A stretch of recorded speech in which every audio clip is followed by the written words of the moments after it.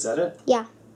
Hello, it's Scott Manley here, and I just got sent this in the mail. This is Sphero 2.0, and I guess the manufacturers more or less think that I'm a nerd and will be desperate to make videos with this thing, and you know what?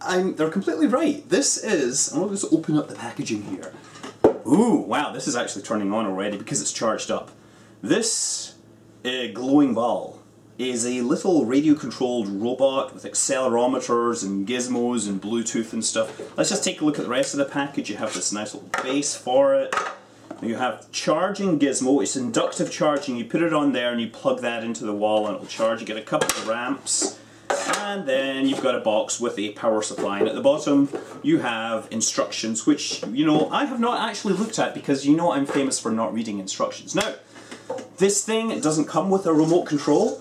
The way you control it is through your Android or iOS smartphone, and we'll just start this up here. This is my Nexus 7 Mark II, and it says searching for Sphero. Oh, and it found it!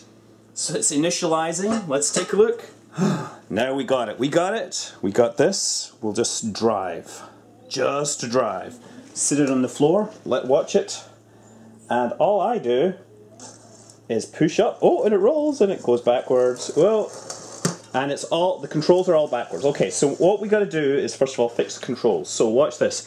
I grab this and I turn it around until the blue dot on the ball is facing the right way. And now I should be able to drive forwards.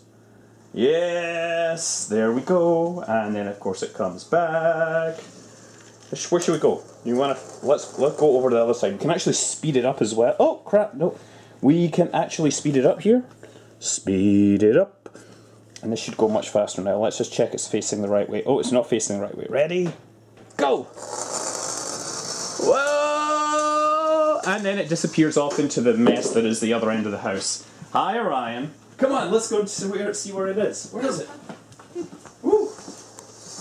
Wow, it's actually kind of too fast for this floor. Oh, I can't get this to face the right way. There it is, there. Go forwards. Hey! Okay. And what else do we have? We have... Oh, look, we get this freak out mode. That's very nice. And we have rainbow mode as well. Rainbow, can you see rainbow mode there? Yes. Okay. You know what? You know who I think would like these? Hey, Orion, who do you think would like these? This ball. Oh, it's totally under there. Milk? Mark? Yeah. No. Some furry friends. I cannot see what... our kittens. Yes, let's go take it to the kittens. Oh yeah, they're gonna be so excited. Okay, I'll go upstairs first. Follow me.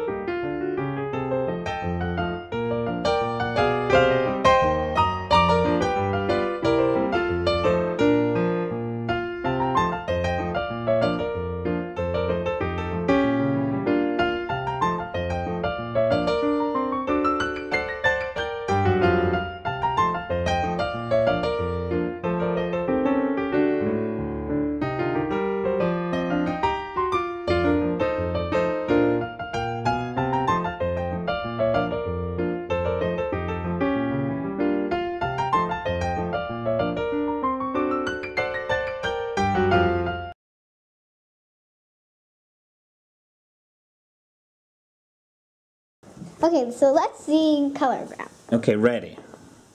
So on your turn, the color tells you which color to grab, right? So we have player 1, player 2. Get ready, player 1. Player 1, who's going to be player 1? I'm player 1. Okay, go down here. Ready? Start.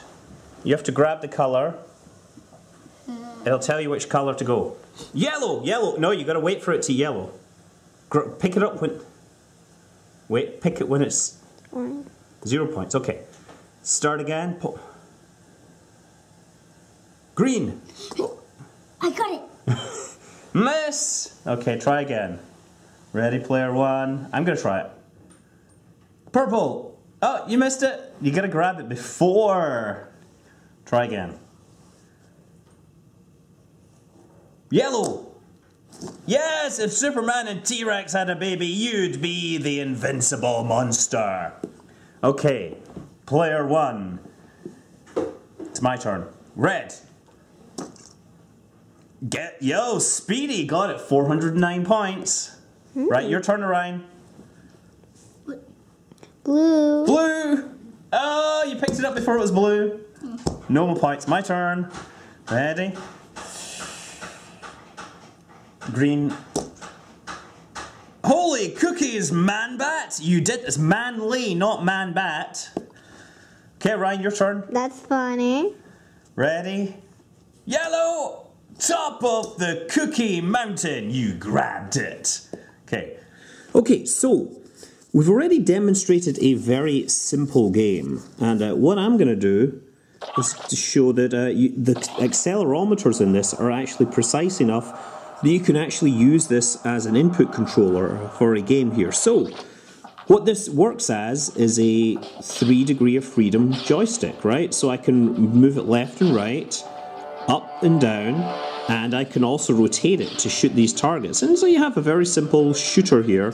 You can barely see what's going on, and I'm trying to move my hand, which means I'm going to be a terrible pilot because I'm going to be moving this so that you can actually see what's going on. So there we go. So I mean, that's what the device is, really. It's a bunch of motors, it's a Bluetooth transceiver, it has enough logic on board to do all the stuff that it needs to. It has coloured lights which can be changed. It has accelerometers in it, which of course you can check from your Bluetooth device. To run it, you're going to need an Android or an iOS, which would mean iPad or iPhone device. There is a bunch of different applications you download. All the different applications are free. Some of them let you program it, some of them let you play very simple games. The package comes with a couple of items. Well, you see how it flashed red there when I actually hit something. I'm just trying to shoot these things. This is not a control system which I'm particularly used to, but then again, I also can't play first-person shooters on a game controller on a console, so, you know, there are millions of people who have learned to play first-person shooters using game controllers on a console, so I'm not going to say that it's a terrible system just because I'm rubbish at it. It's going to be a terrible system largely because it's not actually designed to be a game controller. But regardless, it's a cool idea, a cool concept showing that the system can go in both directions. It can become an output as well as an input. Oh dear, dear, dear. You can also apparently you can control multiple Spheros from a single device, depending upon the application. I obviously haven't tested that because I only have the one. I haven't tested all the apps either. There's a lot to look at, and to be honest, I saw things like golf and thought, I would rather have my teeth pulled than play something called golf. Whoever would come up with such a bizarre sounding game? What do they say? Golf is a good walk spoiled, or golf is a game in which you attempt to hit a small ball into a small hole using implements ill-designed for the purpose. Regardless, this isn't about golf, this is about Sphero, and I think it's a cool little toy. It's about $100, I believe, for one of these. This is the 2.0 model, which has improved in a number of ways over the original design. And yeah, look out for it if it's your kind of thing. If it appeals to you, if not, that's okay. It's not like you have to buy it just because you watch my channel. I am Scott Manley. Fly safe.